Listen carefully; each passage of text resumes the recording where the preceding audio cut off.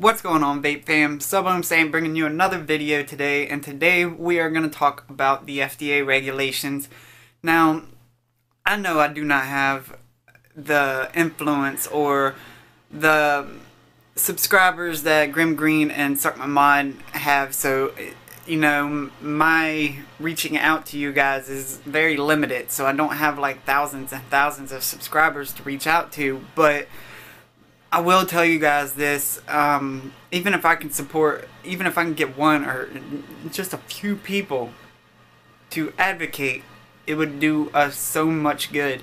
So basically the FDA just released, a really strict thing on vapors. They are very lenient with smokers, like always. Now, I do agree with the reasonable things the FDA does, like proper labeling or selling to minors. We've been doing that since we've been a vape community. And the thing that I can ask you guys to do is just to be more adult. Instead of saying F the FDA on Facebook or having DNA 200 screens that say F the FDA, guys, that reflects on all of us as vapors, and basically what we need to do is we need to be more constructive. We need to come together. We need, reach out, contact your local senators, local representatives, tell them you support HR2058. Now, just do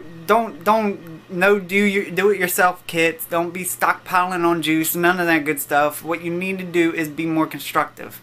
Stop worrying. Right now, it's not time to panic. It is time for us to come together, be a vape community, and stand up for our right to vape. Now, I understand. I'm worried just like everybody else. But the fact is, we need to come together. Tell them we support HR 2058.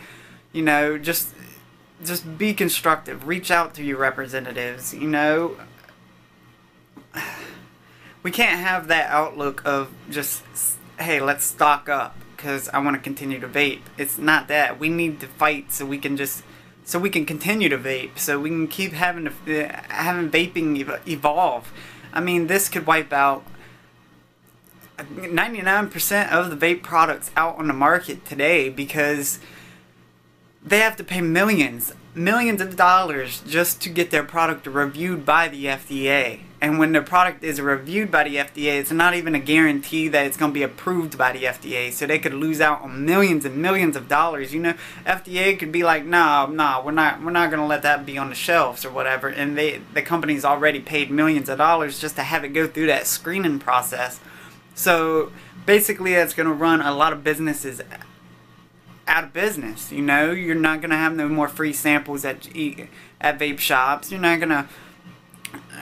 might not even have any vape shops left because they are a small business, and small businesses are definitely gonna pay the price the biggest with this. So we need to come together, support HR 2058, reach out to your senators, your representatives, tell them you support HR 2058, go to CASA.org, Safada, notblowing-smoke.org. Now, I did see on Facebook just recently today that all these companies have come together to coexist and fight this war with us. Now, don't expect them to just do it all by themselves. I mean, they need your support and your drive to keep them going. Instead of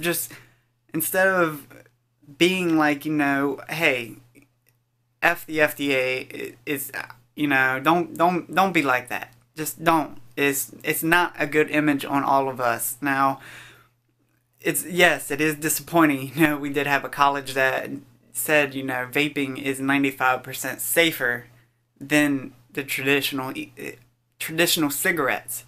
And a week later, FDA, not even a week later, the FDA releases this stuff saying, hey, nobody cares.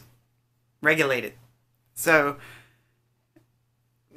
to me, not only does it make me mad, but it bugs me that the FDA, our FDA, would rather us smoke than be on something that's 95% more effective and 95% more safer than the traditional cigarettes. So it makes me feel, hey, you guys just don't even care about my health. I mean, you would rather me be on medicine or oxygen tanks and all that good stuff than to live a full life and be healthy and enjoy what I'm doing.